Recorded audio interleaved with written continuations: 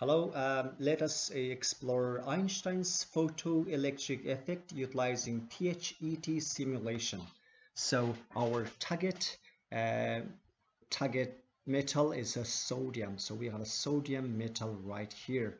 First thing is we're gonna adjust intensity to become a 20%. Right. So we have an incoming photon with the intensity 20%, and we're gonna decrease the wavelength and increase the frequency slowly to see any electrons ejected from the metal surface.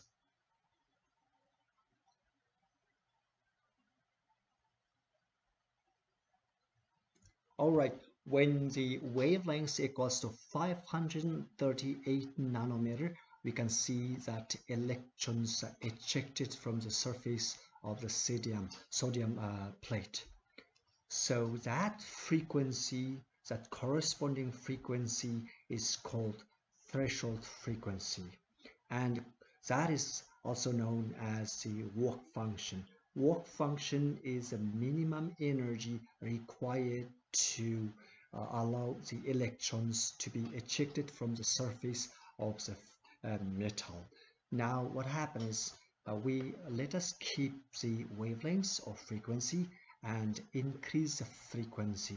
So I'm allowing, you can see that incoming photons. We increase the intensity. Increasing intensities increase the incoming photons, and we also noticed that the ejected electrons are more electrons are ejected. Right now, what am I going to do is I'm going to reset my intensity to 50%. Now slowly increase the frequency. So it's blue, purple, and if you notice that when I increase the frequency, the electrons has a higher kinetic energy. That indicates that electrons not only escape from the surface of the metal, but also they have a higher kinetic energy.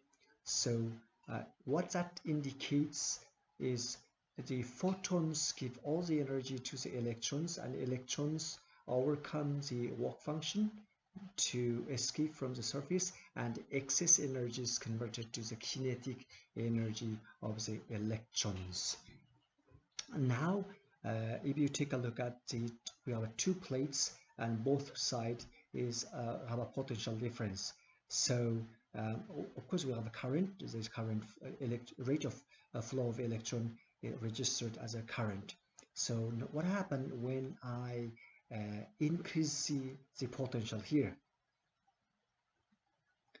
As I increase the potential here, the electrons gain more kinetic energy, or the speed of the electrons are increased, but the current stays the same. That is because intensity is the same. Intensity indicated that the number of incoming photons are same, so number of ejected electrons are same, but electrons has a higher kinetic energy. And now what will happen if we reverse the polarity?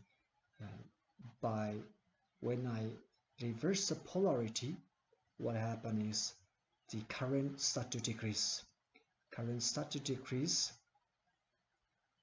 And when the potential becomes minus 3.8, current becomes 0.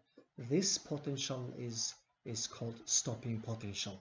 So stopping potential means that electrons no longer pass through the gap, and current becomes 0. So this is a fantastic way to observe the work functions, and also observe maximum kinetic energy and relation to a stopping potential. So thank you.